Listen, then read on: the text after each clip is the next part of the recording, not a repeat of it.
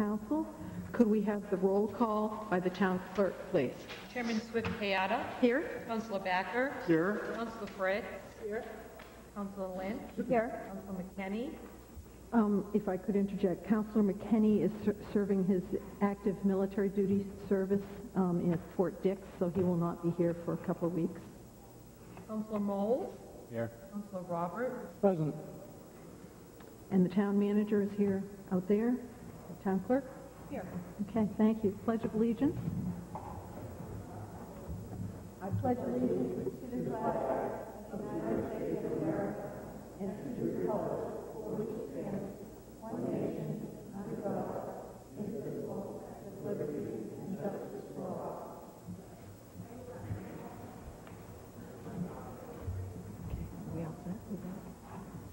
Okay, our first item of business this very hot evening is a presentation to the state champion boys track team. And I'm going to ask Councilor Lynch, who has a very personal interest in this team, to make that presentation. Yeah, well, a special guest with us that will accompany Mary. Okay. Joan Benoit Samuelson is with us. Welcome, Jen. Thanks for coming. Okay, could I call Kevin Harrison and Keegan Toot up to join us? They are the captains of the boys track team. I understand that Dave Weatherby, the coach, is away on business. So Dave Weatherby could not be here with us tonight, but these guys have just been absolutely amazing. As Ann mentioned, I have a son on the team, so I have watched them, not just this season, but going back to 6th grade probably, in the middle school, and it was just awesome to watch, not just in the States, but this weekend Kevin was in the New England for the triple jump and the long jump, and Keegan was in the New England for the pole vault, and there was a 4x800 in the New England.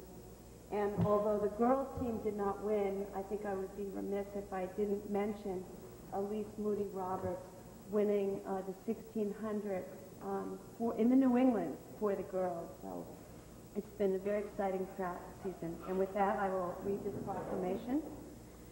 Whereas the Cape Elizabeth boys track team earned the 2005 Maine Class C State Championship, and whereas the championship meet in Westbrook included 30 other teams, and the victory led to the first state track championship since 1984, and whereas the points needed to win the title came from 11 events, including the long jump, the triple jump, the pole vault, the 100-meter hurdles, the 300-meter hurdles, the javelin throw, the 800 relay, the 4x100 relay, the 4x400 relay, and the 4x800 relay, and the 3,200-meter individual race. And whereas Coach David Weatherby led this balanced and devoted team in the finest tradition of Cape Elizabeth track and field, now, therefore, be it resolved by the Cape Elizabeth Town Council that we hereby congratulate the Cape Elizabeth boys track team on the state championship, and we salute them, their coaches, their parents, and all others whose efforts helped lead them to this victory. Congratulations.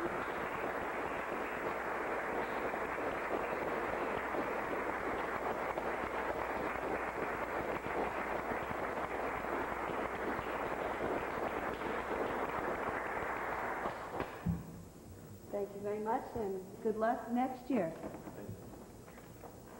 Thank you. And Joan, thank you for coming. I'd just like to congratulate Keegan and Kevin. I had the opportunity to watch them at the Southwestern meet at Gorham High School, and even though they beat Freeport, we were happy to applaud them in their outstanding efforts. And I also want everybody to realize how long ago 1984 was. It was a long time ago.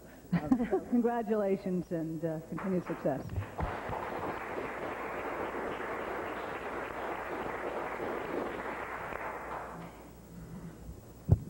I'm sure the entire council joins Joan and Marianne in congratulating the teams, both the girls and the boys.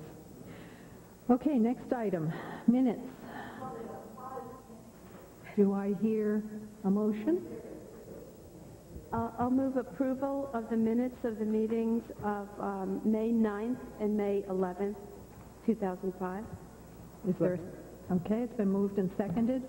Are there any corrections or any comments? Councilor Fritz? Yeah, I just wanted to make note that my report and correspondence about the new process of sorting recyclable materials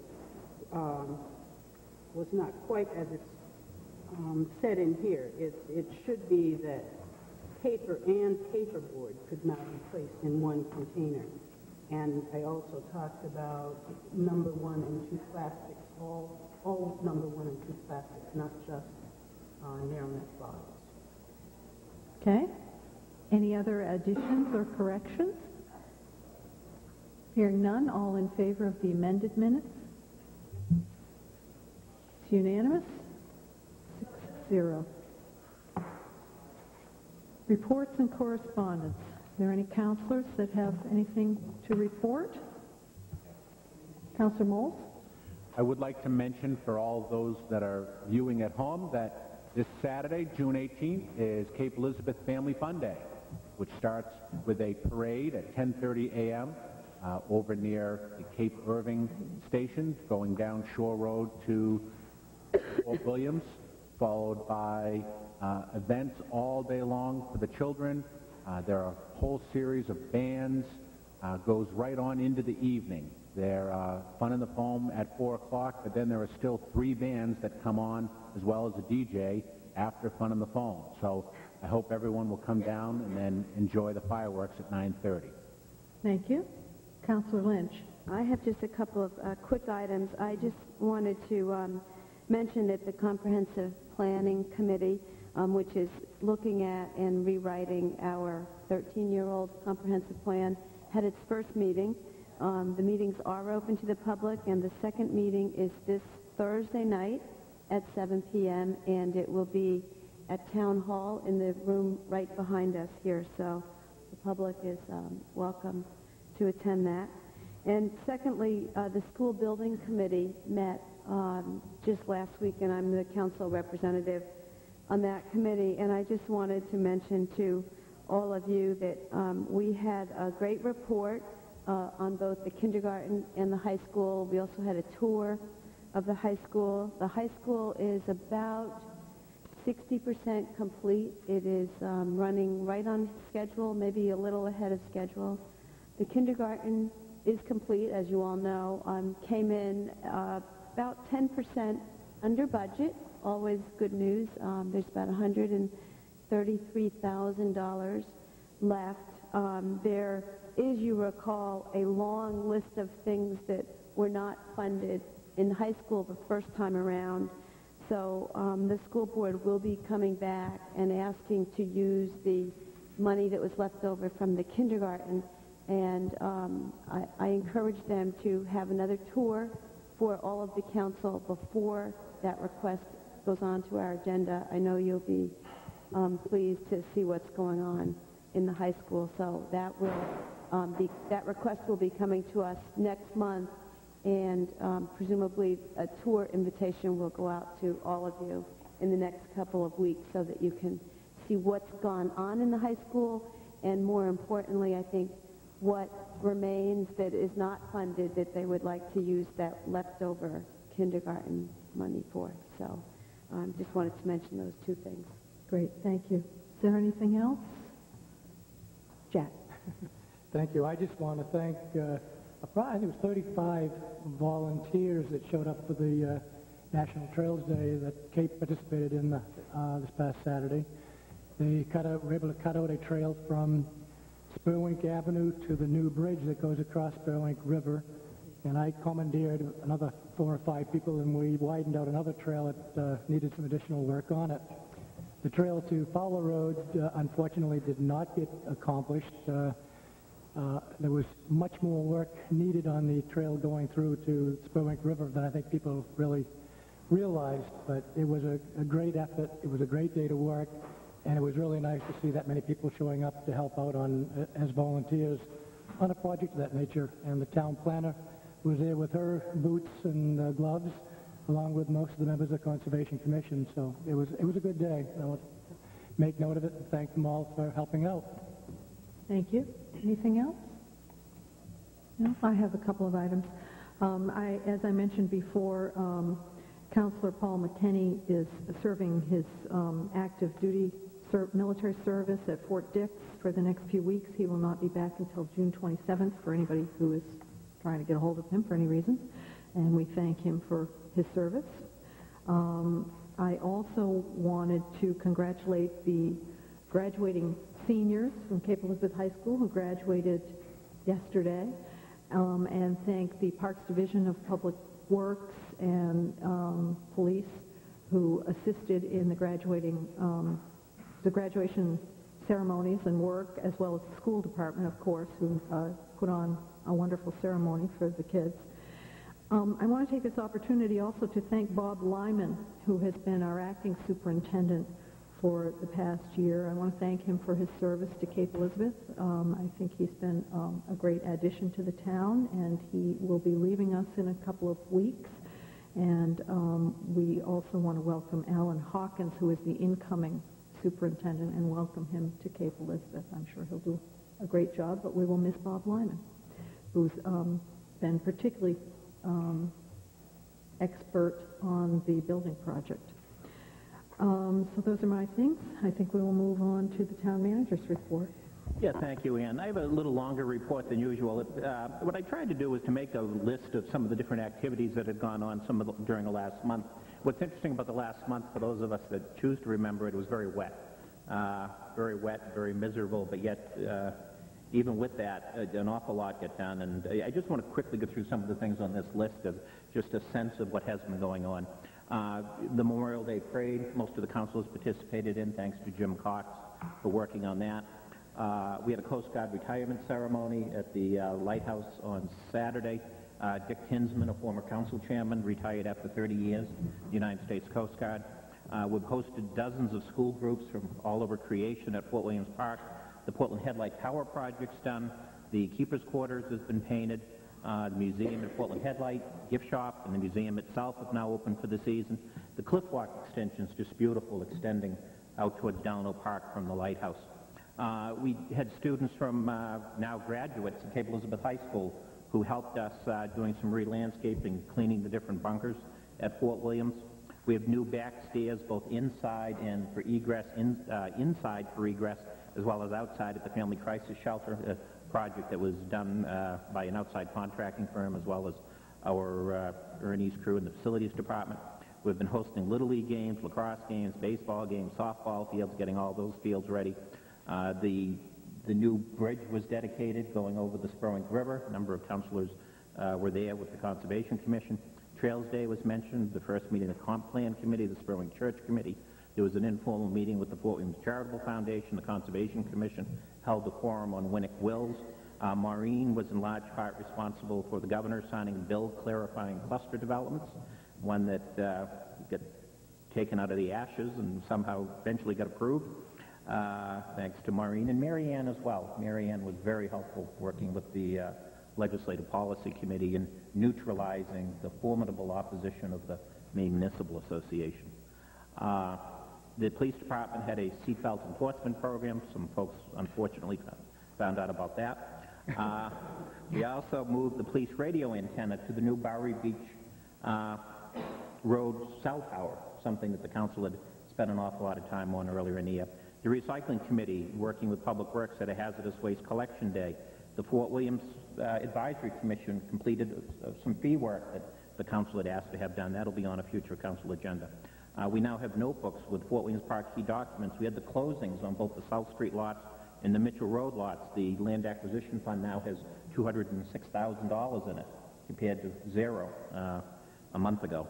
The 2004 town report was printed. There's a couple of policies and ordinances on tonight's agenda that moved along. The library trustees held a very nice reception for the family of some major donors. As Mike Moles mentioned, the Family Fun Day committee has been actively planning for the 18th.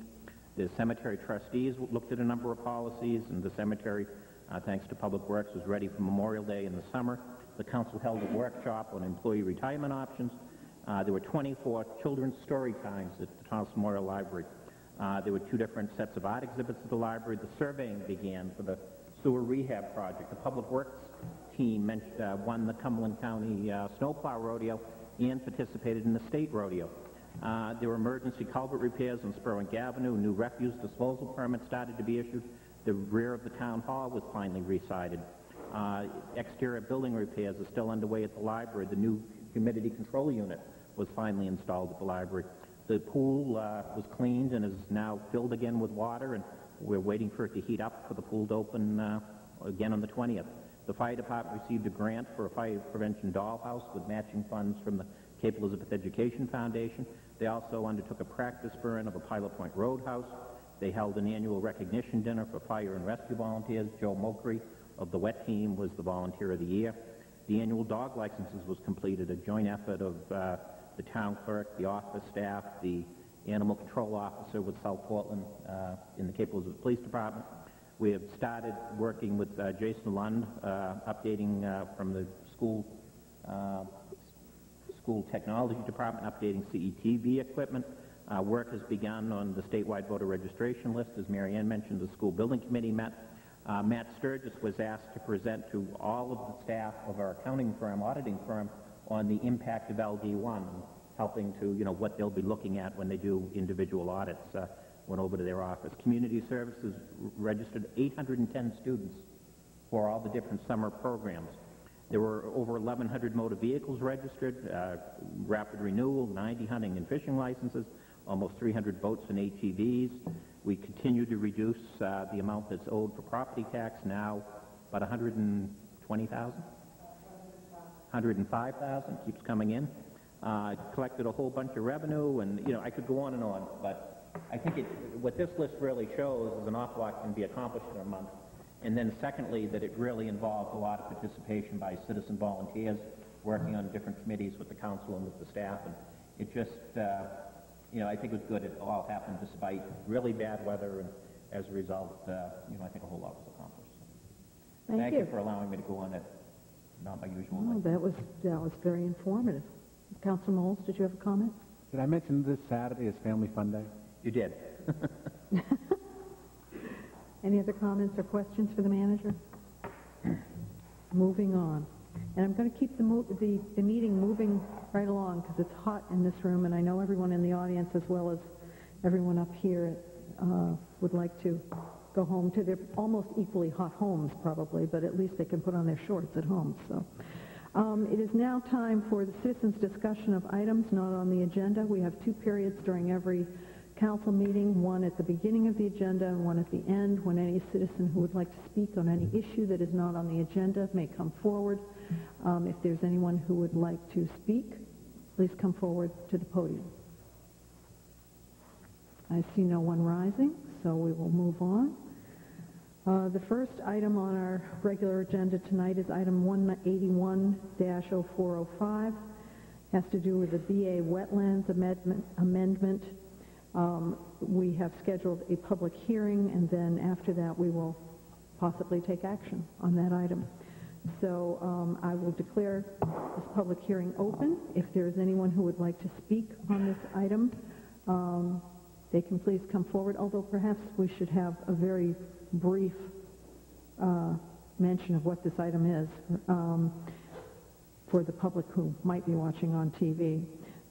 Jack Roberts is our Ordinance Committee Chair. Would you like to introduce this, Jack?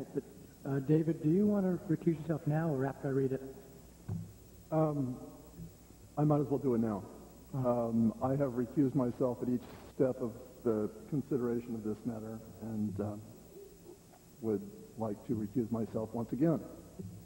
So I will move that Councillor Thacker be recused from this item. Is there a second? Second. It's been moved and seconded. All in favor? 2, 3, 4. 4 against? 1. And So, Councilor Backer, if you would like to step down to the audience. While David's stepping down, I'd like to thank our council chair for once again filling one of the chairs of our different committees in David's place. The BA Wetlands Amendment, the Ordinance Committee met on April 1st to review a proposed change to the zoning ordinance that would provide an opportunity for wetland setbacks to be reduced from 250 feet to 100 feet for properties in the BA district. By a vote of 2-1, Roberts being against, the Ordinance Committee is recommending this amendment to the Town Council for consideration.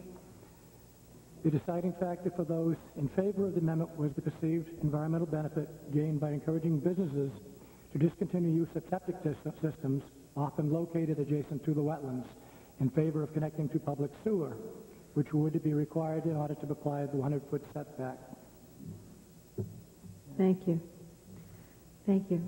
So I do declare, with that brief introduction, I mean, we'll have the opportunity for more discussion, but it is now time for the public hearing. The public hearing is open. If there's anyone who would like to speak, please come forward to the podium, state your name and address, and we will hear what you have to say.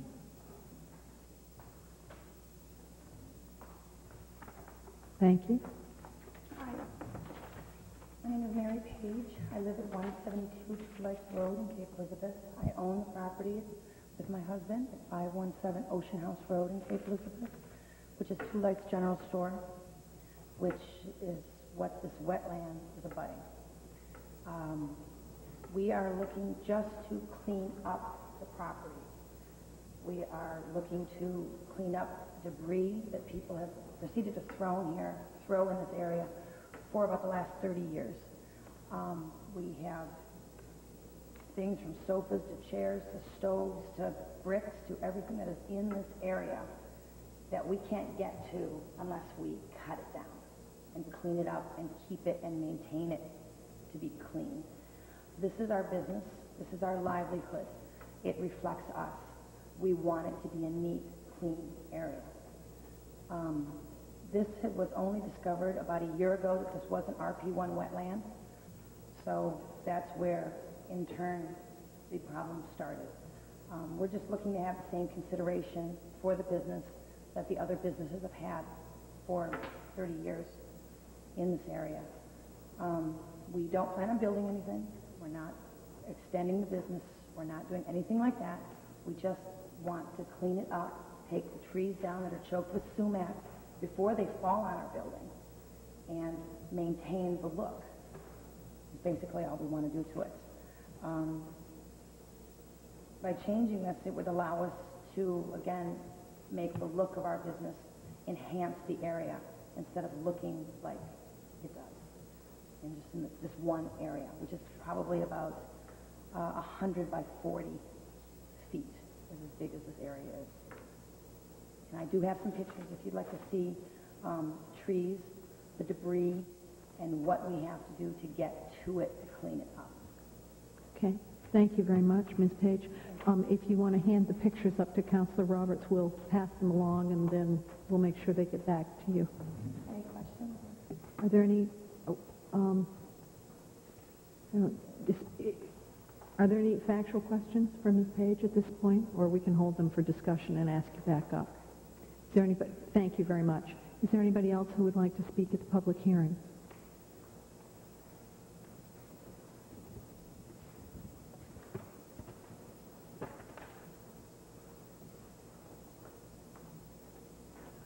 Thank you. Good evening. My name is Gail Schmader. I live at 511 Ocean House Road. I'm an abutter to the Two Lights General Store. And I would just ask you to consider this wetlands ordinance very, very carefully before you change it, or under your consideration in possibly changing it. Do we really want to change the precious wetlands ordinance so that a property owner can clean up the property or put a fence around her trash barrels?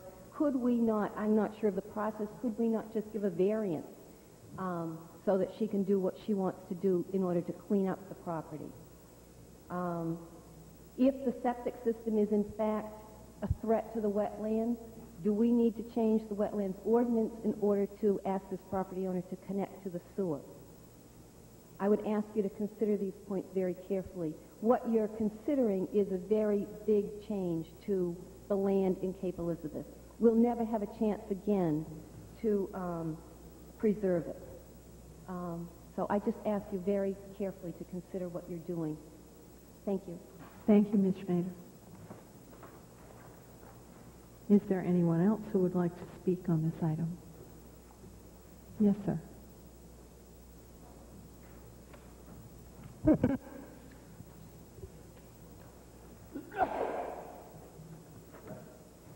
evening. My name is Carl Best. I'm a resident at 12 Pondview Road. I just had a couple comments. I wanted to also voice my opinion in terms of many residents, myself included, and my family would like to see things unchanged. I realize that there is a definite need in some parts of the wetlands for cleanup, and I would hope that some provisions can be made to do that. But my concerns are a little more far-reaching than that. I just want to remind everyone here, especially those who may be residents that are nearby the wetlands as we are, that it does offer a lot of character, a lot of beauty and charm to this town. It makes it a desirable place in which to live, which is, of course, one of the reasons why we picked that area. I would also like to just echo the sentiments of the Conservation Committee, who recommended against any changes to the ordinance, and remind everyone involved that we are, in fact, setting precedent for future projects, developments, and I think we need to look very hard at the doors we're opening here.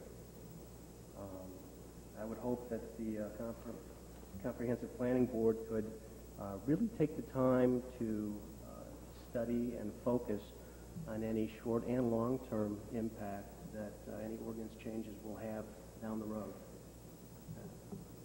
Thank you. Thank you very much, sir. Is there anyone else who would like to speak? I see no one, so I declare this public hearing closed. Thank you very much for your comments and input. Now we will actually deal with the item itself. Is there a motion? I would make motion. I'd like to move that item 181-04-05, a proposal to reduce the 250-foot setback to 100 feet in the VA zone, have its passage. I'm going to preface it that way to start. So you're moving to adopt this? Correct. Okay. Is there a second? I'll second it. Okay. Discussion. Councilor Roberts. So now I'm going to speak against it. Okay. But one hat, but I can take one on, put on the other, etc. Many of you may know that I'm not real fond about 250-foot setback ordinance. Not because I am opposed to wetland regulations, but no one has ever been able to adequately explain to me why 250 feet is important. That's the first one. Number two, there is no provision to allow for mitigating any damage. So a person could mitigate it, can't do anything in that area. And number three, there is absolutely no right of appeal in this ordinance. That is totally unheard of in any of our other ordinances that we have. However, we have a history in this community of protecting our wetlands, and at present we have no studies or other data to document which is the best way for the adjacent wetlands to be protected. We do know that existing businesses could hook up to the sewer tomorrow if there were a problem with their septic tank. We don't know how many additional businesses and parking lots can be created with this rollback of the buffer. Show me the data that says that this amendment would be in the best interest of the surrounding wetland, and I would support it. But if it's just a means to expand a business district at the cost of the environment, I can't. If we, and a final point, if we were to reduce the setback in the business zone, why are we not going to do it in the residential zones as well? So for all of those reasons, I cannot support reducing the buffer from 250 feet to 100 feet at this time. Thank you very much, Councilor Roberts. Is there anyone? I'm sorry. I feel like I've got tennis neck here. Councilor Fritz. I would agree with Councilor Roberts. I do not favor passage of this weakening of our wetlands ordinance. We got an email today from Dan Chase, who was opposed, and I think he brought out two very important points. Septic, connecting to the sewer, as Councilor Roberts said, could be done tomorrow. We don't have to change the wetlands ordinance for that, so I disagree with that reasoning. But it also would not solve many of the problems that reducing the buffer to the wetlands, particularly if we have additional development that takes place. And actually, there is a proposal, I think, before the planning board and kind of a partner in this. There are other pollution problems with additional development that's near a wetland. Runoff from parking lots, actually reducing the amount. The most important thing about wetlands protection, to me, is not just wildlife and open space, which I favor, but is to absorb the flooding, the water that happens when we have flood. We certainly saw that in the last 2 months here.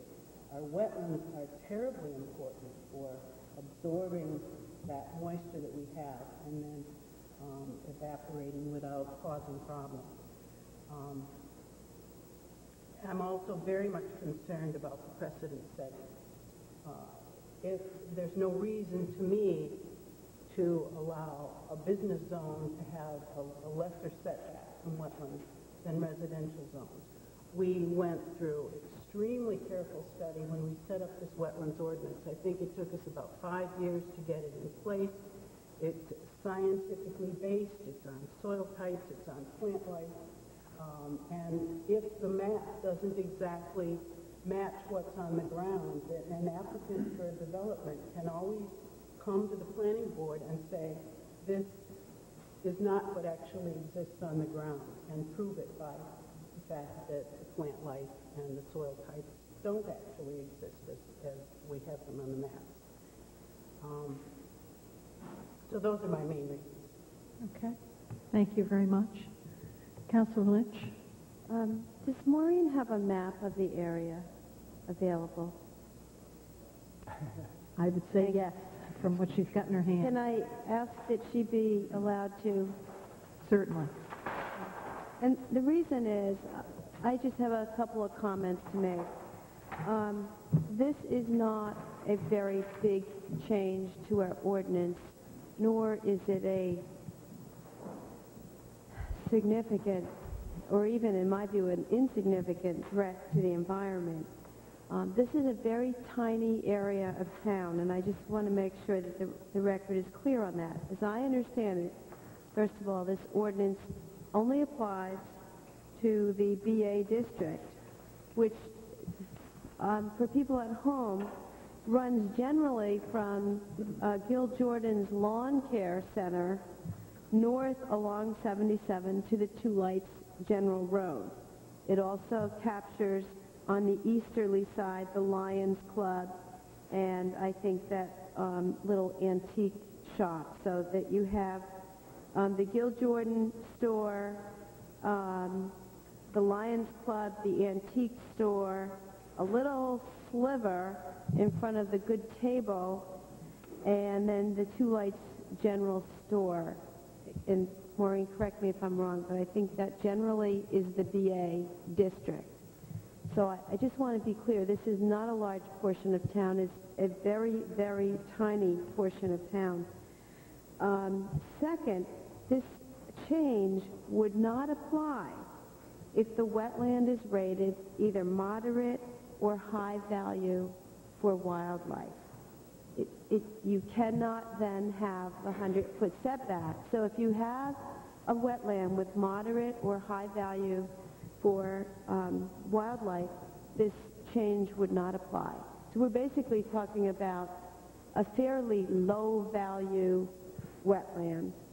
Lastly, as was mentioned, this would only apply where there's sewer availability. And while I find some attraction to the argument about having different rules for residents and businesses, I think with respect to sewer, it makes sense to get our businesses, which have a much higher volume of sewer usage, going on the sewer and off of a private septic system. I mean, in this particular case, it's a restaurant, and it will have a much higher volume of waste than a homeowner. So I would support it. I'm a little concerned about having a vote on it tonight, however, with Councilor McKinney gone. As I think all of you know, we need 4 votes to change an ordinance. Councilor Backers had to recuse himself, and it strikes me that it might be appropriate. I'm not making the motion because I think others may want to speak, but I think it might be appropriate and considerate of Councilor McKinney's duties to his country that we table this until he returns, so that this issue is not decided one way or another for lack of a vote when a councilor is in fact serving our nation. So that's my view on it, and in light of the heat, I'll stop there. Okay. Councilor Moles? I would like to ditto everything that Councilor Lynch just said. Again, it is a very small area of town. Our ordinance in that particular area far exceeds the state standard. There's no need for us to far exceed the state standard. We protect the other wetlands in town just fine. I am going to make a motion to table this in deference to Councilor McKinney being out. Before I make that motion, would Madam Chairman like to say anything? I have a question, just a procedural question, and the manager's way in the back. He's almost out the door. Yeah, and before you ask the question, I'd also say, and you all looked at the photos too, and it is a mess. I have to say I have a lot of sympathy for a responsible business owner coming in and saying they want to do something to enhance their business and clean up what looks like may have been a casual dumping ground. So I think the business owner, Mary Page, is here for all the right reasons in this case, and I just wanted to add that. I would ditto that again, and I've walked the site, and the site is fairly high, and then it drops in just before the wetland. Coming out 250 feet, the water's never going to go 250 feet because of the change in elevation there. This is not an area where we need the expansive wetland to absorb water runoff. It's not that situation. Okay. Thank you. Before we go on, I know you haven't made a motion to table, but procedurally, don't we have to deal with the previous motion before we can then? No. Okay, so motion to table. It's a power motion. Okay. Well, I'm not sure if Councilor Moles is going to definitely make a motion to table or not. I was filling in for Councilor Backer on this one, who had a conflict, filling in at the Ordinance Committee meeting because he had a conflict. I am not going to support it at this point because I'm somewhat on the fence on this, but I've been somewhat persuaded by the arguments that Mr. Chase, Dan Chase, made in his email to us. However, I would prefer, I think, to have it dealt with when Councilor McKinney is here, since he was on record in the Ordinance Committee as being a supporter of this, and I feel sort of bad about, just because he's off serving us and his nation, not being able to deal with it. So I can see there's not going to be 4 votes, even if I were to support it. So that's what my comment is. So I would second the motion to table at this point. Motion to table. Okay. There's been a motion to table and a seconding of a motion to table, so there's no further discussion allowable on this item. So we'll deal with the tabling motion. All those in favor of tabling this, was it until a certain time? Till next month. Till the regular council meeting next month. All those in favor of the tabling, raise your hand. Can you discuss on that after the motion? Reason for not? I'm sorry? Is discussion allowed at this point as to... Once there's a motion for tabling, there's no further discussion. Okay, it wasn't on the merits of the proposal. All right, fine. I'm sorry, I thought we were done with it, and I think Councilor Moles thought that we were done with the regular discussion since everyone expressed their opinion. Yes, that's why. I don't think his intent was to cut off discussion. No, in fact, I asked you to make a few comments before I tabled. I'm tabling because Councilor McKinney is not here. That's in my motion to table till he comes back next month. Okay, I think we have to move the tabling motion at this point procedurally. So all in favor of the tabling motion, raise your hand. 3 against, 2. So the motion to table it till next month passes 3-2. So we'll be seeing it again next month, and we'll get a chance to discuss it again. Thank you very much. I want to thank people who came out to speak at the public hearing. Ms. Page, your photos are up here. I don't know where she is, but okay, we can get them back to her. Okay, thank you. Next is item number 182-0405, Stormwater Ordinance. There's a public hearing and possible action. Just as an introduction, I'll ask our ordinance chair if he would like to introduce this. Thank you, Madam Councilor Chair. Roberts. Yes, maybe Bob can refresh my memory, but I believe it was close to 3 years ago that he and I and Councilor McGinty, the manager, and I'm not sure, perhaps another councilor, went to a meeting in Portland when they were starting to address this issue that we had to have a stormwater ordinance in place. And Bob and Maureen and a number of other people worked on it for months on end, tweaking this thing. Then the council worked on it for months on end with the ordinance committee, and here we have it in front of us. So the ordinance committee is recommending that the attached revisions to the stormwater section of the Conservation Ordinance, Chapter 18, the bulk of the revisions are proposed to come in compliance with the new state and federal stormwater regulations. This review of the stormwater regulation represented an opportunity to update regulations to reflect current practice. Public Works Director Bob Malley and Town Engineer Steve Harding reviewed the ordinance and recommended changes to some dated sections. And Bob has to submit an annual report in June, and as part of that, to show our progress, he would like to have the adoption of this ordinance in his report. So with that, having stated that, I would recommend the adoption of our new stormwater ordinance. Okay, thank you for that introduction. We will now have the public hearing before we go on to hold that motion just for a moment. So, okay, I will declare the public hearing on this proposed stormwater ordinance open.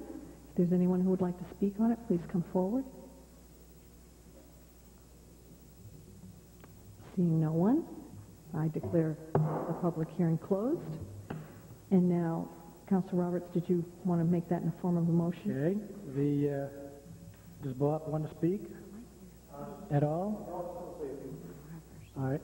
Bob Malley, our Public Works Director. Speak, and then I'll make the actual motion. Thank you. Opening, just to clarify, Jack, and add is that as part of the stormwater management plan that you adopted back in September 2004, this is a component of that. So we're complying with the Clean Water Act, and it basically is an enforcement ordinance that gives us the right to regulate non-stormwater discharges to our system, and allows us to take enforcement action if we find instances where there's illicit connections such as washing machines and what have you. We have found some of those within the last year. But I also want to take the time to thank Maureen O'Meara, town planner, for drafting this and putting this ordinance together. She was a great help to me in doing the word processing on it. So just I do want to thank Maureen for her help. She was very instrumental in putting it together. So.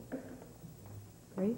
Thank you. Thank you to both the town planner and our Public Works Director for their work on this effort.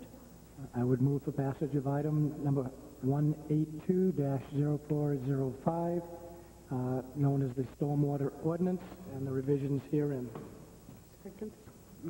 It's been moved and seconded. Is there any discussion?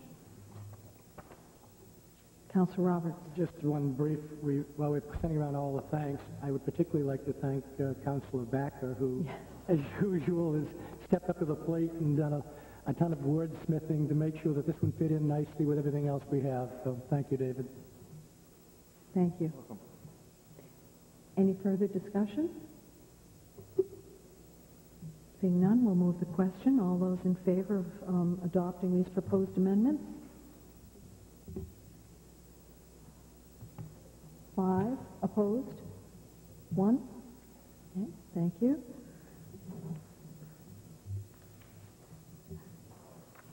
So we will move on to item number 1830405. The next 3 items, 183, 184, and 185. Oh, and 186, sorry. The next 4 items have to do with RWS, which I guess now has a new name, Eco Maine. And I will ask Councilor Fritz, who is our representative, council representative for RWS, to introduce these items, please, or at least item number 183, and then we'll go on. Basically, Regional Waste System is all the agreements that we have with them are set to expire in 2014. That seems like a fair distance away, but it can hamper us from borrowing money, making non-agreements that are less than actually 10 years away at this point, that we would have to, the RWS would be dissolved. So we have been working on reorganization, and the first item is for the interlocal solid waste agreement. And basically it just sets up the nonprofit agreement between the town and Regional Waste Systems. Talks about Cape Elizabeth participating as a member, how we allocate, how RWS, I'll call it RWS for an awful long time, so please excuse me, the name change takes a while. But how Regional Waste System will allocate the cost to the town based on the volume of trash that we send there, and various other components. And if you have any questions that I'm not able to answer tonight, we have Rocco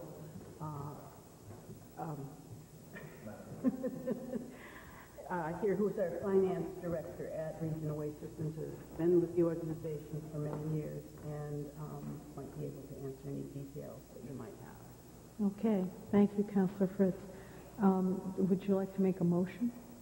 I would like to move that the town council approve the town entering into and adopting the successor organization to RWS, which is Eco Maine, and its Eco Maine interlocal solid waste agreement. So this would be item 184 that you're making the motion for? Correct. Okay. 183. I'm sorry, 183. I keep wanting to skip 183. I'm sorry, 183. Is there a second? I'll second that. And moved and seconded. Is there discussion or questions or anything? Councilor Lynch. I'll be voting against this tonight because I have more questions than I can even ask in this meeting.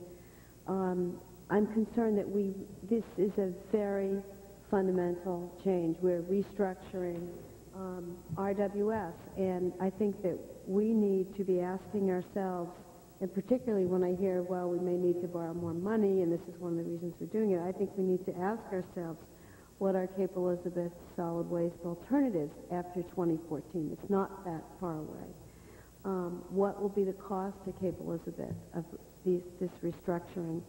And maybe the town manager has a ringing endorsement tonight, in which case I perhaps could be convinced. But I personally, having read this package, feel an absence of substantive information about the long-term costs and implications to Cape Elizabeth. And it may be that it's all really a good idea.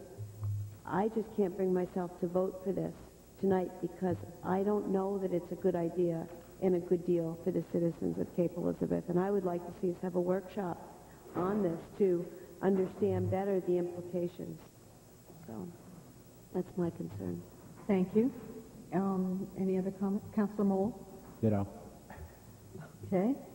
Any other comments? Yeah. Councilor Backer? Councilor Lynch expressed it very well. I have no reason to vote against any of these matters related to regional waste or whatever our new name is. Ecomania. But I read this through in the packet, and it didn't mean a thing to me. I have no idea what I'm really being asked to approve and what the, or I guess I should say, what the consequences are to Cape Elizabeth of approving these items. I feel like I need more information because I sense that these have the potential to have fairly substantial ramifications long term, and I don't understand what those are. Okay. Thank you. Any comments from this side of the dais? Jack? Councilor Roberts? It's clear that people would like to have a workshop with it, and I'm prepared to vote, but I'd have no problem going to a workshop with it. Many people wanting to do so. Okay. I have a question for the manager. Can you, and then a question for Councilor Fritz. Mr. McGovern, can you tell us, do you have any recommendations on any of these items? Or firstly, do you have any concerns on any of these items? Thank you, Ann. I can't give it a ringing endorsement, but I can give it, but I'm happy to endorse it. Back in 1974, a number of brave individuals decided that they would try to do something regionally. There were a lot of communities that were initially involved, 7 or 8. It ended up, I always thought there were 4, but according to the statement, we must have come in a month or 2 later. There were 3 founding communities and then Cape Elizabeth as well. That was part of what we know the old RWS, the Baylor. They went through a tremendous process trying to close out the old dumps, burning dumps at that point, coming up with a new system in Cape of transfer stations. And in 1978, the town closed its transfer station, closed its open burning dump and started using regional waste systems. The Baylor worked for a number of years, but it had a number of issues getting older. It had also issues of lots of growth in the disposal stream, and particularly issues with the long-term disposal of the bales themselves. It's very expensive space. There was a major study undertaken by regional waste systems at that time, by the communities of regional waste systems, to go into what was first known as RWS2. It was about the time Rocco had been the finance director of South Portland, but that's around that time he came into regional waste systems as their finance director. And anyway, the decision was made to build the RWS plant that's now out there on Blueberry Road. It's had its problems, but the good things it has done is that Cape Elizabeth really hasn't had to worry about where it's going to put its trash for now over 30 years. There was never a fear that the private sector entity was going to go out of business, as you know we fear from time to time with various private sector entities. You know, they get an adverse court decision, they get whatever they get, and there's a real fear that they might not be around for the long term. Merck has gone through many different incarnations, threats from Bedford and Saco to close. There's talk about Pine Tree Waste or whatever it's called, doing something in Westford, but I haven't seen them. I don't think they've broken ground yet. That's gone on and on. So, regional waste get into a situation with a lot of debt because of a lot of environmental issues, a lot of other problems. I haven't been a fan of the management, prior management, nothing against Rocco, of RWS, but, I think the board in the last year has really begun to get a handle of the situation. They hired an outfit to come in to do a strategic plan.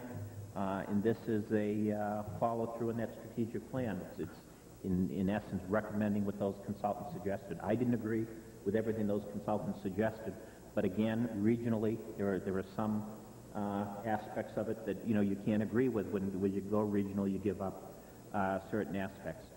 In the real issue it comes down to is, I think Carol touched on, is that there was, I think, a really good decision made a year ago to bite the bullet and to pay off all the existing debt between now and the original dates of 2014. There's a lot of debt. We're paying a very high bill now to get rid of it. And it really comes down to a decision point by the different communities of which way do you want to go. And some that aren't here in the core of Greater Portland, may want to go to Rochester, may want to go to Old Town, may want to go to some of these other places. Transportation, as we can see, is very expensive. And also in all those different venues, there's always the possibility they might not exactly happen. Regional waste, anyway, agreed to do that. We're paying for that now. But then there's the issue of, we own, along with the other communities, a tremendous asset in the remaining life on the smokestack, on all those boilers, but yet they're going to need to continue to invest in them. Some of that investment is going to have to go out beyond 2014 to be repaid. By agreeing to get out 2014, there's no buyout that they would pay us for our share of the asset that's there, and we would be losing millions of dollars of assets if we don't continue our ownership right. I think, as David and Mary Ann said, we never do really know in the end what's this going to cost us. We don't know all of the debt that might be incurred in order to keep that plan, to deal with the mercury issue that we've read about in the paper is very real. But we do know that this is a regional solution, and that the region itself, as the last 30 years, will come together to solve the problems. It might be expensive, but in the end, no one, as we've seen, no one can ultimately tell us, we're leaving town. We're not doing this anymore. There's always that danger if we do a private sector alternative, not RWS, EcoMaine. I think the other really significant thing that RWS has done this past year is I think they made a very excellent decision not to open their own ash fill. That was develop a totally new one. They agreed to go with the state plan up in Old Town. They're saving a lot of money doing that. They also have examined all of their transportation, different aspects, the operations. Higgins had a contract there that wasn't really the best, I think, for everyone. And my read of it is that they've made a lot of good decisions. This plan and just successor items really, I think, important is in that it develops a board that's much smaller than the other board, that's forced to pay attention, that's forced to be responsible, and I think it's good. Well, that may have sounded like a ringing endorsement. It's still, I can understand that they're concerned that there is, because we don't know in the long term.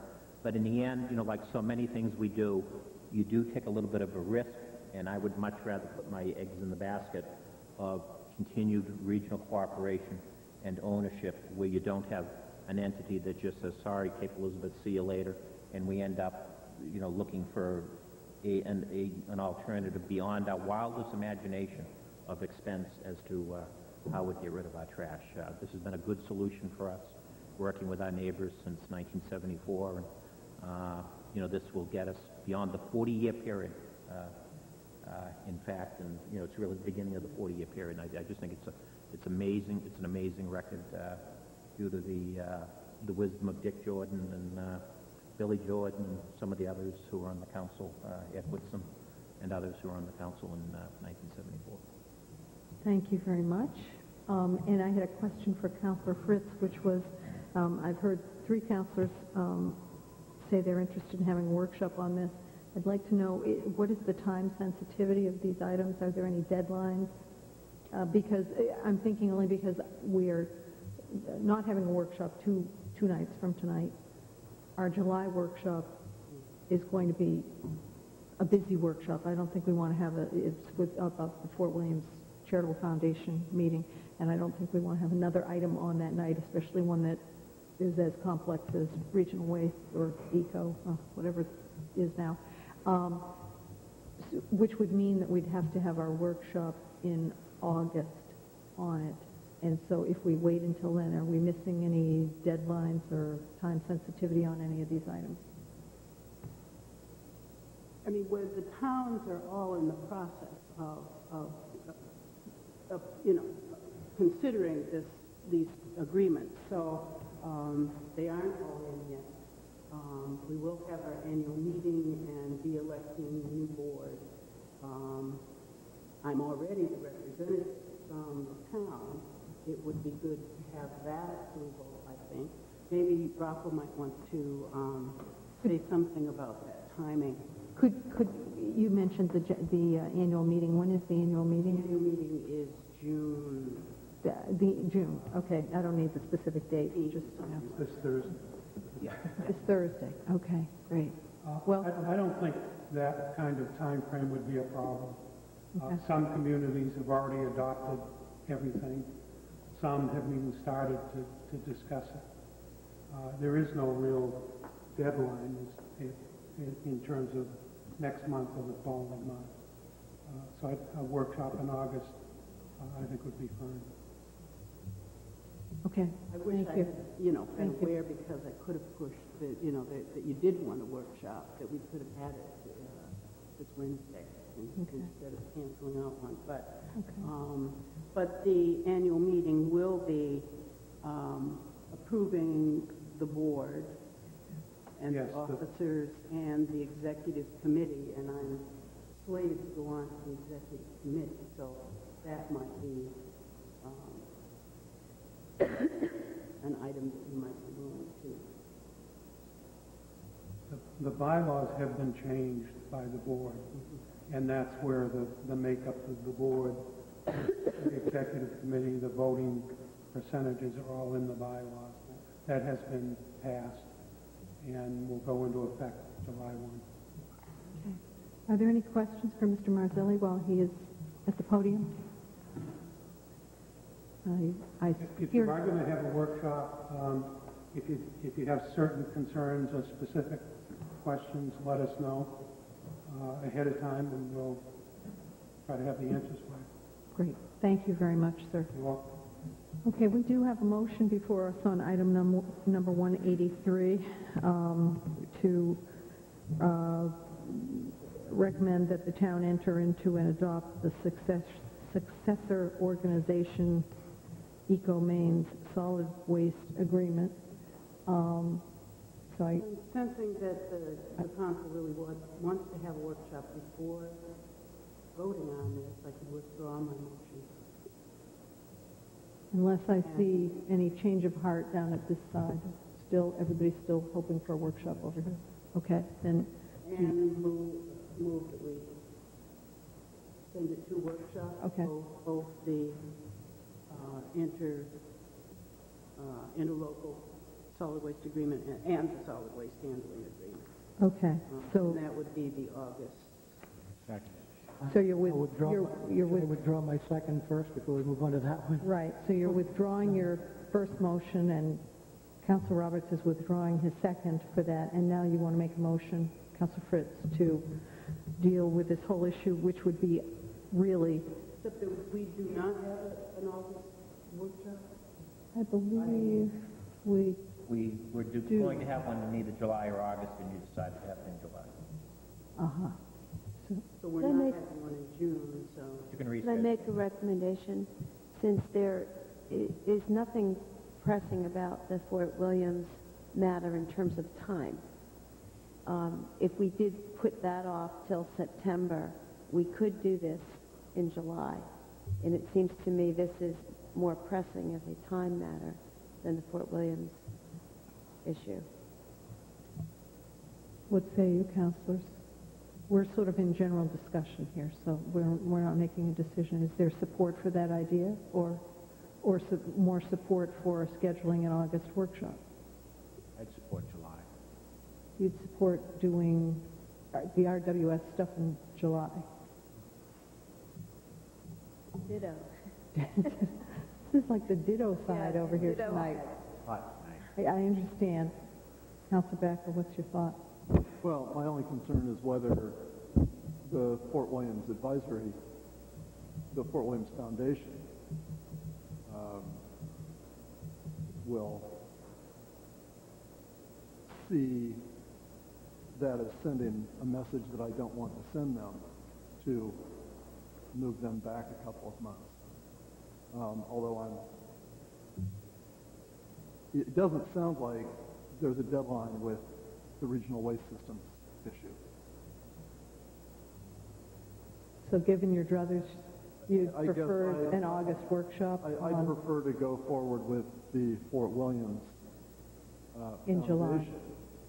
In July, and schedule the regional waste systems for whenever the first available date is after that, which may be September.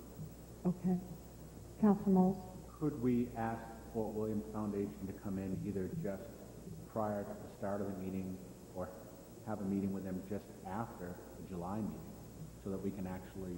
You mean on a different date? On the night of the council meeting in July.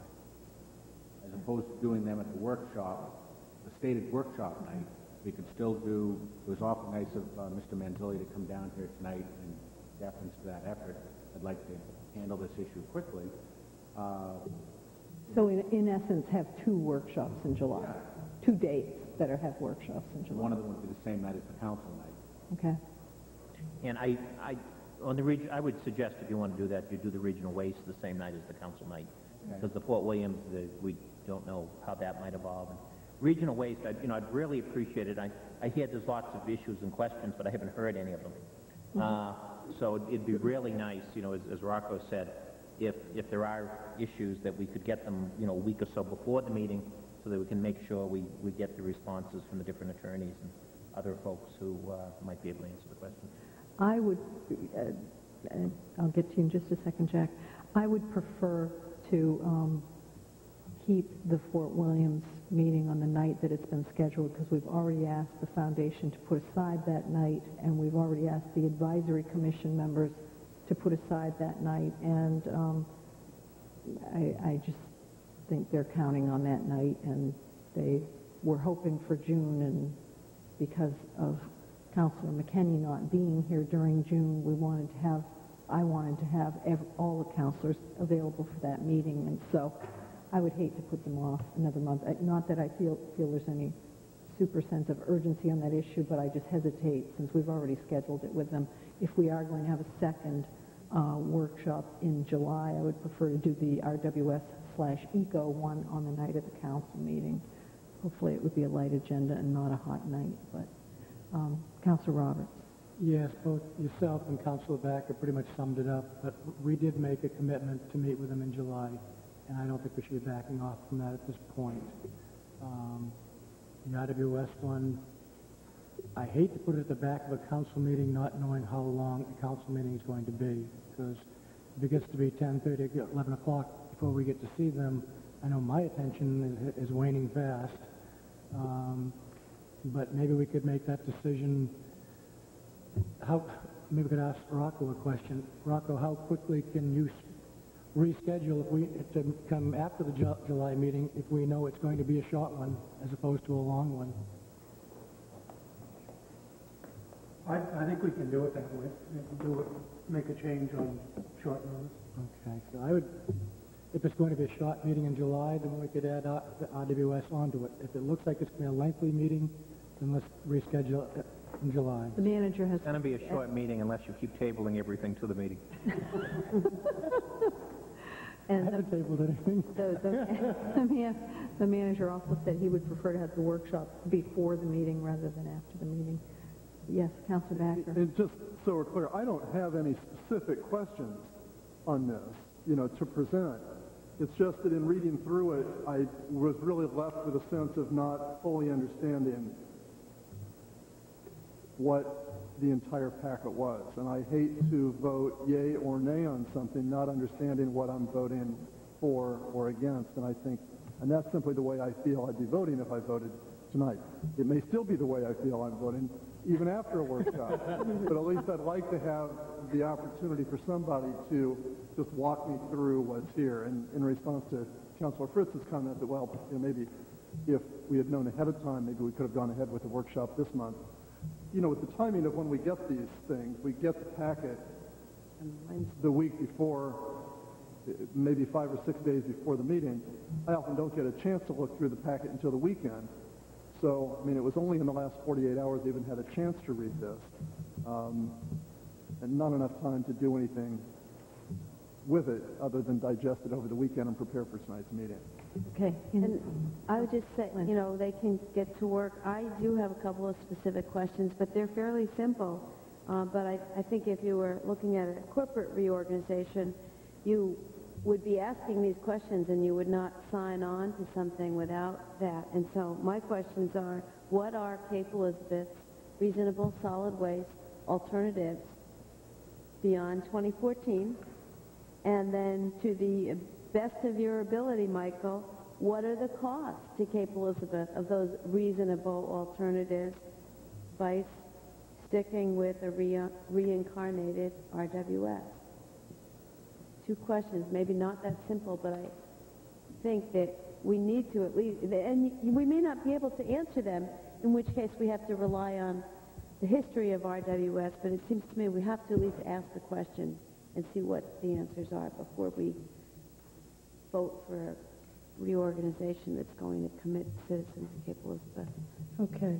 I'm going to take the prerogative of the chair and try to move this along. There is a motion before us, I believe, from Councilor Fritz to defer discussion of this item. And is it just item 183 or 183 through 186, all 4 of those items until a workshop? Okay, all 4 until a workshop in July? Is that your motion? In July? But yeah. The night of the council meeting, whether it's before or after, we can figure out, but, okay, that's the motion. Is there a second? Second. It's been moved and seconded. Is there any further discussion? I hope not. Only discussion would be whether you want to have it before or after. Okay. I'll just ask that as a question after we're done with the vote. All in favor of deferring this discussion until a workshop to be held the night of the July council meeting? I'm sorry, I can't see Marian's arm. Sorry, 1, 2, 3, 6. Okay, it's unanimous. Now, this is not a formal vote, but can I see the manager? I'm going to ask just for a show of hands. The manager has recommended having the workshop before the council meeting? What I was thinking was trying to do a number of things to see if you'll have on your agenda that night the school issue, if we could try and schedule a brief tour that evening so that everyone is seeing the same things, getting the same questions answered. The school, I'm sorry, the school issue? Transfer of the money and get the okay. update in the high school project. This and what I was thinking is, then maybe we could, get a bite to eat at a local establishment. Make it a little bit social, not discussing business. Okay. Get all the business done on one night. So you were hoping for before. Now, we've got before or after. So who is interested in before? Okay, so we've got before. But my concern is to not have too much on our plate, I guess, so that we get a thorough discussion, so that we really can move forward with this. There have been a number of workshops when, my updates for RWS to keep you informed. We're at the end of the workshop agendas and too tired to talk about them. So I feel like, I think we should pledge to ourselves that we will deal with it that night. I was thinking like 5 o'clock to begin with the tour of the school, and then a bite to eat, and then start regional waste around 6:30. Give you a full hour. And it may well be that if you provide at least information on alternatives and costs, projected costs of RWS as well as costs of alternatives, we may not really need much of a workshop. Yes, I would encourage any counselors who have any questions, whether they're vague or specific, to forward them to the manager and Counselor Fritz, so that those can be researched, addressed, so Mr. Marzelli can come along and deal with them, or whoever. Someone can give us some answers. And the sooner the better if you get the questions, because it's always helpful, I find, to have the information beforehand so that I at least can have a chance to review those things before we have the meeting, so we don't have to go through a presentation that night. I should have them all sent to you, and then I'll consult with Carol so that we Okay, please forward them to the manager, and then he'll forward them on. Okay. Well, that was a long discussion, but on the other hand, we got through 4 items right now, so all is not lost. Thank you very much. We are moving on to item number 187, which has to do with the malt spirituous or spiritus? Vinous? I make a motion that Beverage we license. approve the annual malt spirituous and vinous liquor license for the Good Table LLC. Second. It's been moved and seconded. Is there any discussion? Jack? Tony would be here, but he's out of town tonight. Okay. Any other discussion or questions? Just Councilor that Moles? they are a good member of our community. Don't know of any problems we've ever had with the Good Table or people leaving the Good Table. Okay. No further questions on, I'm sorry? I was looking at the liquor license that the state put out. Hotel, if you look at the Octononal food. Octononal food, you wonder if they were visiting one of the establishments when they did this. Octononal food on the official form. Sort of sad. All, Sorry, I know you're trying to move things. no, all in favor. It's unanimous. Thank you. Moving on. Item number 188, which has to do with coastal waters and harbors ordinance. Councilor Roberts, you are the chair of ordinance. Thank you, Madam Chairman. I was unable to make the meeting that we had done this, and as you know, you yourself had sat in my place, I believe, on this one as well. I have many And hats. I believe Councilor Backer perhaps chaired it. I did ask David if he would be willing to give the explanation on this one, since he put the work into it. Thank you. Mr. Backer? I'd be happy to. This was considered by the Ordinance Committee along with the help of our new Harbor Master, Roger Long, and with input from our police chief, Neil Williams. And Roger Long came in recently as Harbor Master and, thankfully, came in with a lot of energy. And I think he still has that energy. And one of the things he did was dust off our ordinance, which probably hadn't been reviewed in quite a while, and he found a number of inconsistencies with actual practice and suggested that we review it, and we did. The primary mooring harbors in Cape Elizabeth are Maiden Cove and Seal Cove, which everybody knows as Kettle Cove. Although there are other anchorages with moorings available, those are the two primary ones. The changes to the ordinance, although there are a fair number of little things that aren't of great substance, if I can just walk through 3 or 4 of the more substantive changes, it might be helpful in understanding this to set it for public hearing.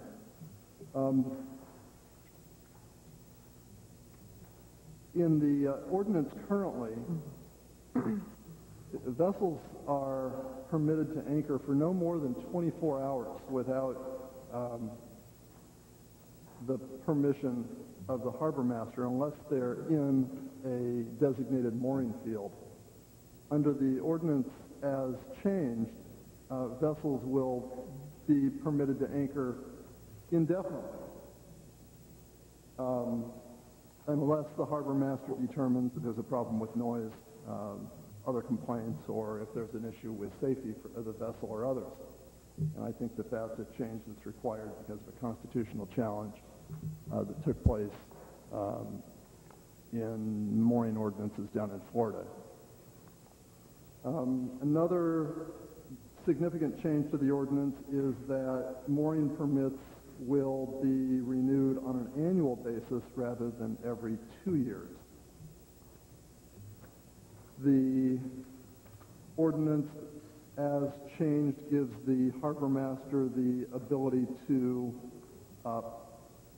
pull up moorings and anchor chains if the harbor master determines that those anchors, that those mooring anchors and chains constitute a potential fouling hazard to other boats. That's something that was not permitted under the ordinance as it's currently written.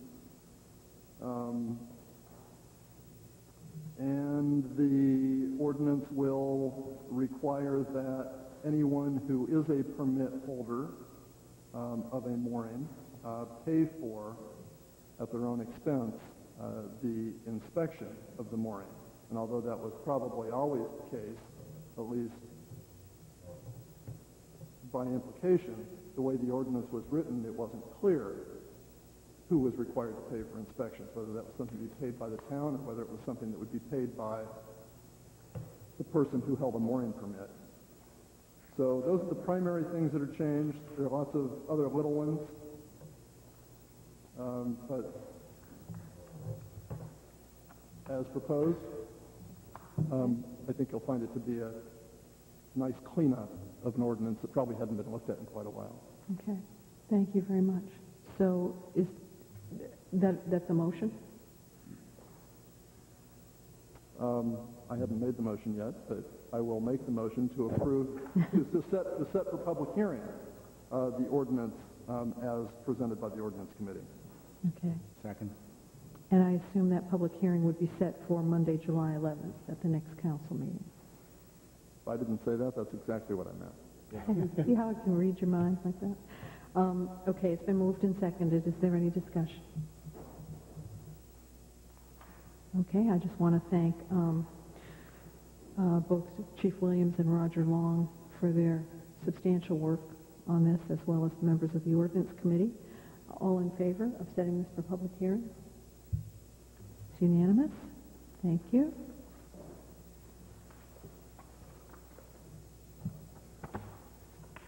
The next item is item number 189-0405, which has to do with the land acquisition disposition policy. Mr. McGovern, do you want to say anything about this? Or it was initially arose out of an idea, a proposal from Councilor Roberts.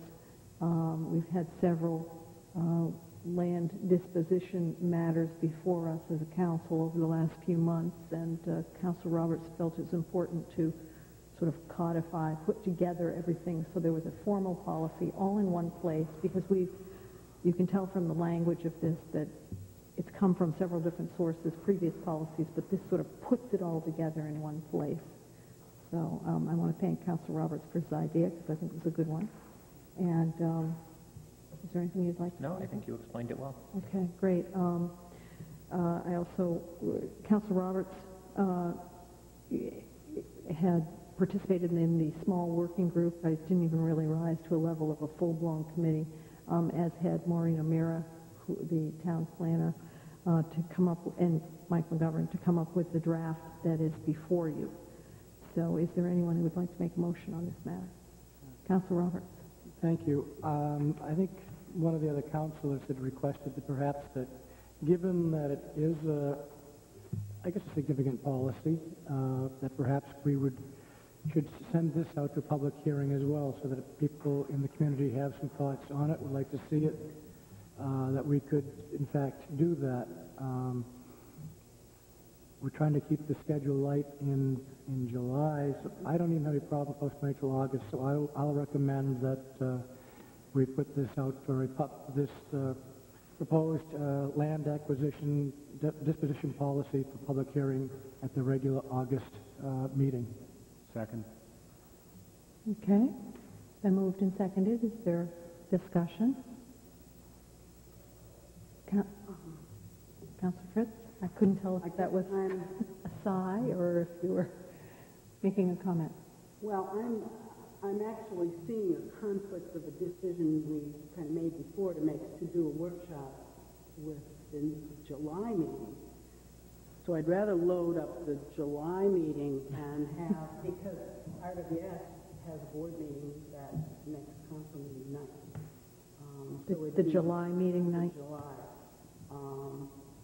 Plus a series of meetings prior to the board meeting, and so we're not going to be able to get anyone here from the staff at RWS early before The night of the July council meeting? So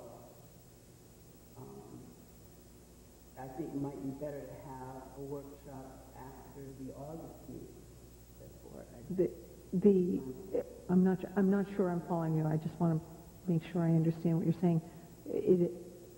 Since we voted just a few minutes ago to have the RWS workshop in July, the night of the council meeting, it has now occurred to you that since there's an RWS meeting that night, we couldn't get anybody from the RWS staff that night. What time's their meeting? The board meeting is 6, and their meeting's starting at 3. So you're thinking it would be better to have the land acquisition disposition policy discussion, or not discussion, but the public hearing on it at the July regular town council meeting, and defer the RWS workshop to the before or after the August council meeting? I have no problem with that. I'd change it to July if whoever seconded wants to change the second as well. It would mean we'd have to go back, and I'm not sure, we'd need to go back and just reconsider our vote on 183 through 186, but I don't think that's going to be a problem if this, in light of this new information. So did you want to change your motion, Jack? I'll make my motion to read that we send this to public hearing on July, what's the date? 11th. On July 11, 2005. Second. Okay. I have to withdraw my second. Okay. I'm not withdrawing my second. Well, but he withdrew. I think he just. Do you want to withdraw your? Move it. On such a small matter as this. Hang on one second, Councilor Mills. Councilor Roberts, did you withdraw your motion? I was going to if it made people happy, but I'm not trying to belabor anything. So you wanted to amend your motion, change it from August to July? Yes. Okay. And so there is no longer any motion on the table for August. So is there a second for, I think I heard somebody say it, second for the July meeting? Okay.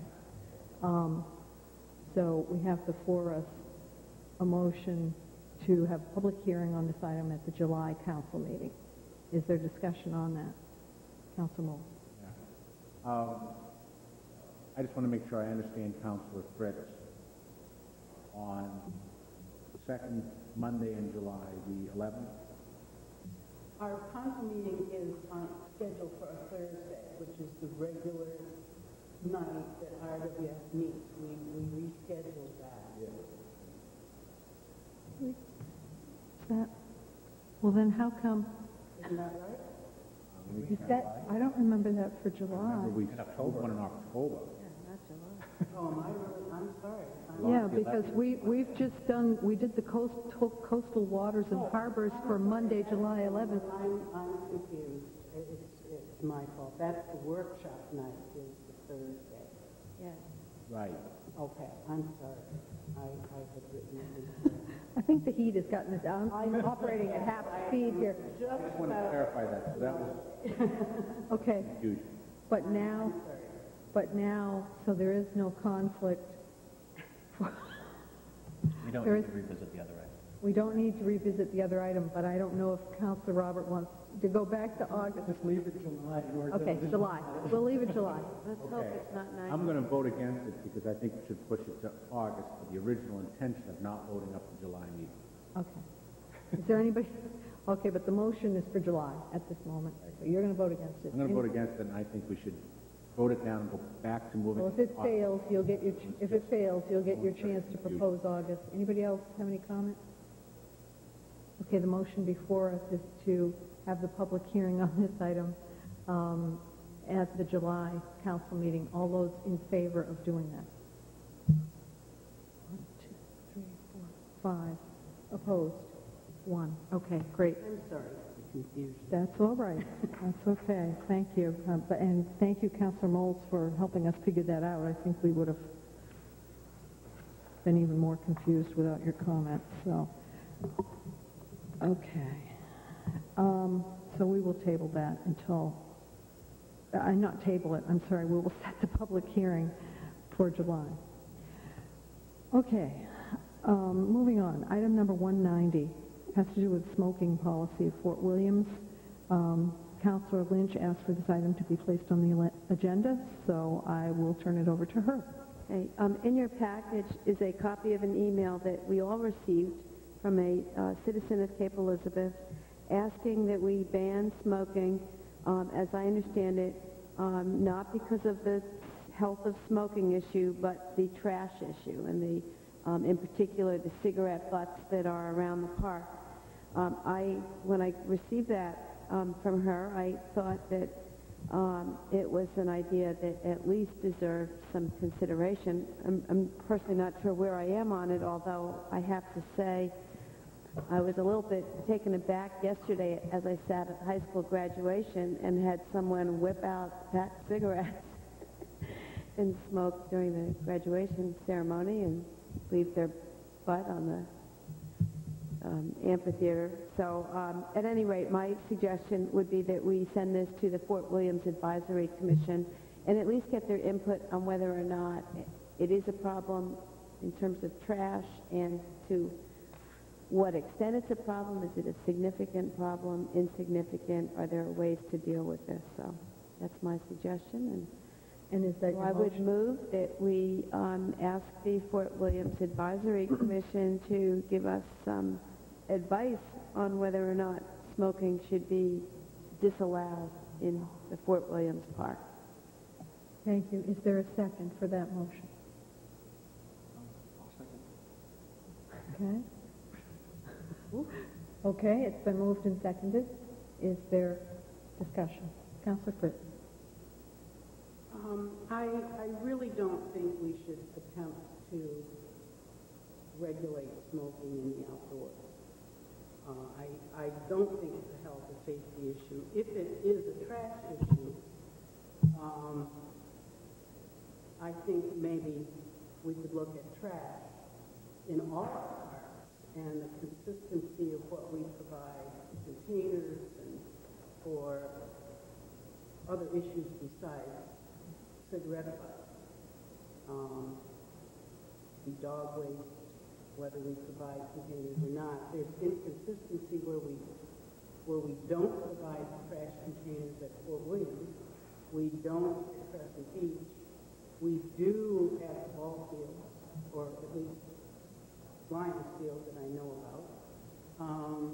So I think we have an inconsistent method at the present time. But I don't think that's an issue that the Fort Williams Advisory Committee ought to deal with, the whole trash policy. We could also look into whether we should provide recycling containers at some of the areas. So I think it's a bigger issue. And I don't know who would appropriately deal with it other than us. So I think it ought to be in our purview rather than for. Okay. Other comments? Councilor Moles. Well, I don't smoke. Never have, never plan to smoke cigarettes.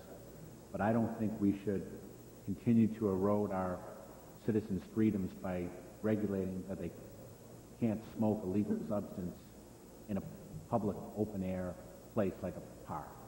And I understand the citizens' issue about the cigarette butts, and that is something that we could address through some other means. I don't think this is an issue that we should be burdening the commission on looking at. It's not something that I think we should be regulating in that kind of manner by saying there's no smoking in Fort Williams Park. Okay. Other comments? Councilor Backer? I agree with both Councilor Knowles and Councilor Fritz. Not a smoker, but the problem, it seems to me, isn't the smoking, it's what people do with their butts when they're done with their cigarette, and whether it's to put some signage up to remind people what proper etiquette is with their cigarette butts. It's really no different than what you do with a gum wrapper or anything else. You put it in your pocket or somehow dispose of it other than throwing it on the ground. Some people do have the attitude that the world is my ashtray, and they'll put their cigarette butt wherever they happen to be when they're done with it, and they need to be reminded that that's just not proper protocol. But I don't think that banning smoking in the park is the way to address it. Okay. My comment, I'm sorry, Councilor Knowles? I was just going to add, it's not a new issue.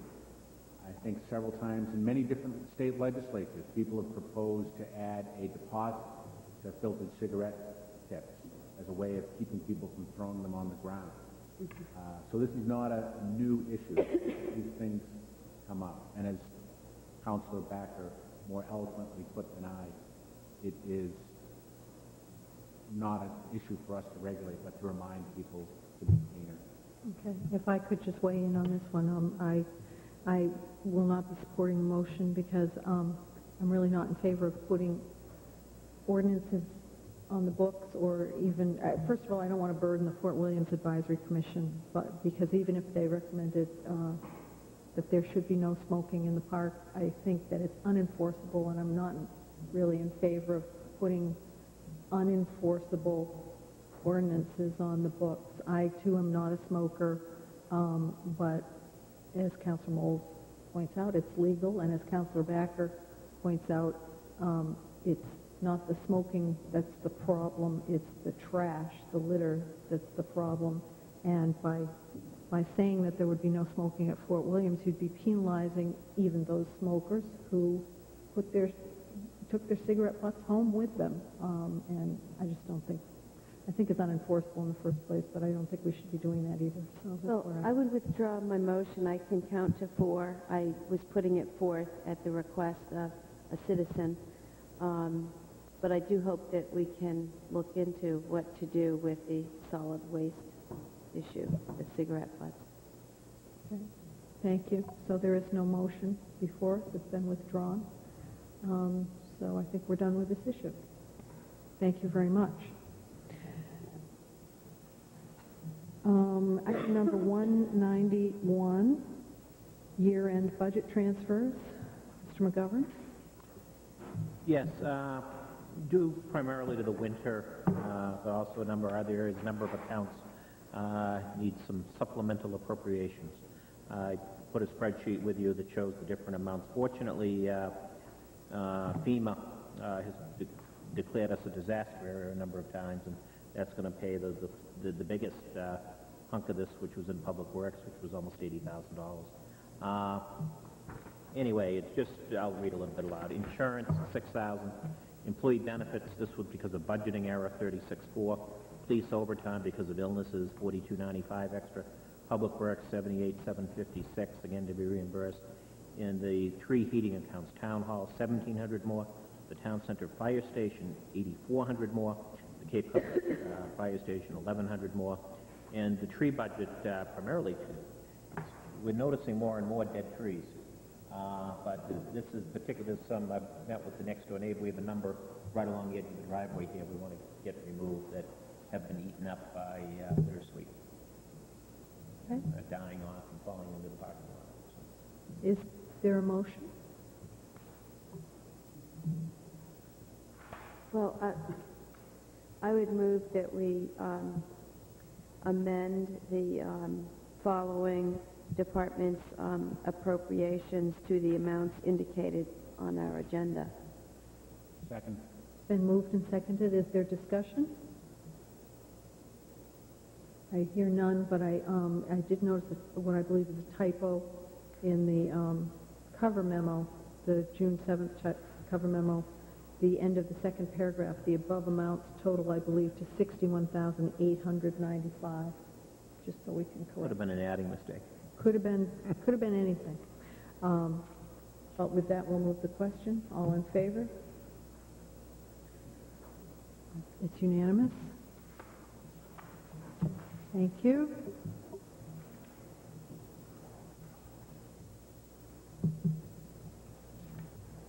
Item 192, must be 0405, which has to do with town council goals. Mr. McGovern?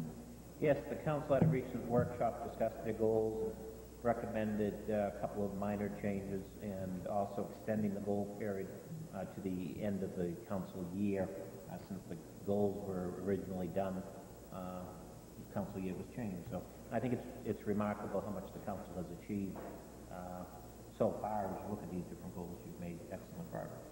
Thank you. Thank you. We tried. I would note that the only changes are those underlined. So as you can see, they're pretty minor. Do I hear a motion? I move we accept the amended town council goals that put forth in our packet. Is there a second? Second. Any discussion? Hearing none, all in favor? It's unanimous. Thank you. And item number 193-0405 has to do with negotiations with the police association. And before we make a motion to go into executive session, I think I should say that we anticipate taking no vote. Is that correct? After this item, so we will be turning off the TV cameras and retiring to the air-conditioned room out back. I just want to go through, is there citizens' discussion of items not on the agenda? I just wanted to wish Deborah Lane a happy birthday. Happy birthday to our assistant manager. And I see no citizens coming forward, so I would entertain a motion to go into executive session. Council Moles? Well, since we're not going to be coming back on the camera, and I am a camera hog, I did want to mention one more time that this Saturday is Family Fun Day. And for those of you that, and there are a lot of people that watch our council meetings from home, again, the parade's at 10:30. We're going to have a great parade this year. We have extra units coming in to tour in our parade, a drum and bagpipe band, little motor scooters, race cars, clowns. On the park, we have a drum and bagpipe concert. We have 2 jazz bands. We have then a rock band, then a talent show, comic session, fun on the foam. Then we have a DJ, and then we have another rock band. Then we have 2 of our high school's finest rock bands, free refills, and then Red Beard and the Ramblers, followed at 9:30 by the fireworks. Now that I got all that in, I'm done. Thank you, Councillor Moles. Is there a motion to go into executive session? Councillor Lynch? I would move that we go into executive session in accordance with 1 MRSA Section 405, Paragraph 6D, to discuss negotiations with the Cape Elizabeth Police Benevolent Association, also known as the Police Union. Is there a second? Second. Been moved and seconded. All in favor? It's unanimous. Thank you very much. We can turn off the cameras now. No.